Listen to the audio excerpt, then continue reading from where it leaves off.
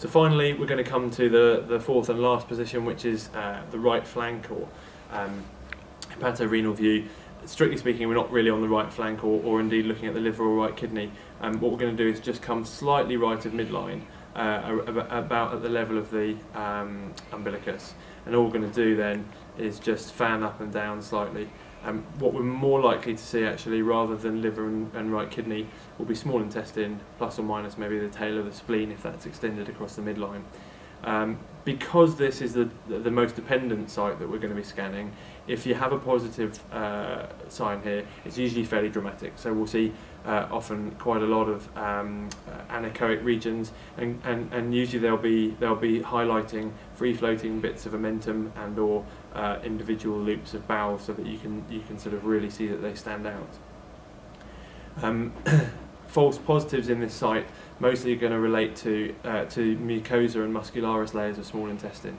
So again, both appear quite anechoic or hypoechoic on the scan and can be mistaken.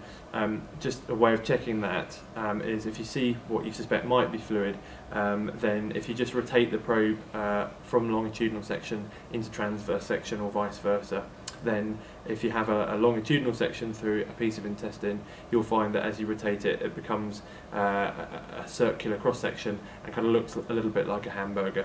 And similarly, if you rotate back again, that then elongates out. So you can sort of differentiate that from free fluid.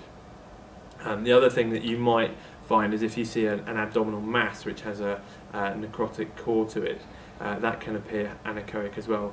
But hopefully you'll be able to, if you fan backwards and forwards, you'll be able to isolate that structure as being sort of fluid contained within the mass.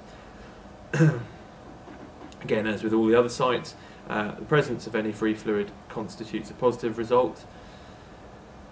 With all of these sites, if you're in doubt, the easiest thing to do is not worry about it too much, but to repeat in varying period of time, but so long as the animal is stable, about 4 hours is fine.